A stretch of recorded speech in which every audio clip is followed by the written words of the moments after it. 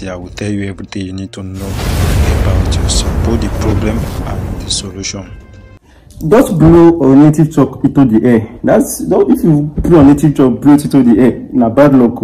If you should just carry native chalk I'll be using, it's not good though. It will cause harm. It will do. My brother, that is bullshit. Hello guys, I'm making video on it because of a video I saw where somebody was saying if you should blow native chalk in the air, it's a bad luck. Let me blow it on my good luck to me. I don't know. Some people just want to use uncertainties to gain popularity, or maybe they have been taught in a sensitive way. Meanwhile, when people say this, don't blame them. Maybe it's as a result of what they have taught. There's something I noticed from most spiritualists. They want to do things in the way that you will keep coming back for them.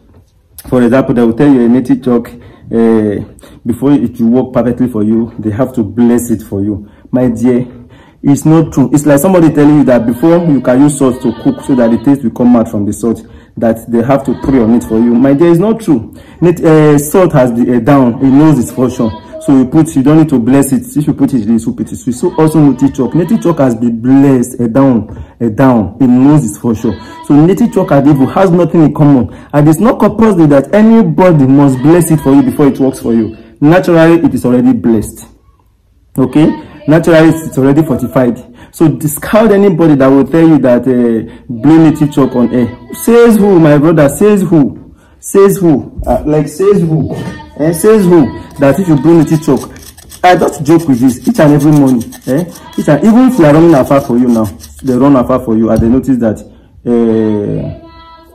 good thing is coming for you, they will just carry native chalk I give you. So me, I pray on native chalk anything I want. I want to grow, I want to prosper, I want all the things I lay my hands on to prosper. I blow my native chalk. I'm blowing you. So discard anybody that will tell you blow native chalk into the air is a whatever. Abba. If you don't have anything to say, keep quiet. So people will just wake up and be teaching rubbish. Native chalk, it can do wonder for you. Anytime, if you can wake up early in the morning and get the powder of native chalk and pray and blow it, you and evil has nothing in common that day. Okay? If you are going for a competition and you want to win that competition, you are going for an interview, you want to win that interview, scrape native chalk, put it on your palm, get salt, add it to it, pray on it. That's saying they go. Wherever you are going, victory is yours. Everything will work on your favor. If I'm to make video on use of native chalk, I will make hundreds to thousands of videos just combine native chalk with other things.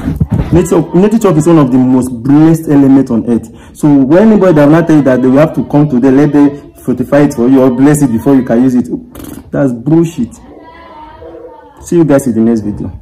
Anything you think about this, let me know.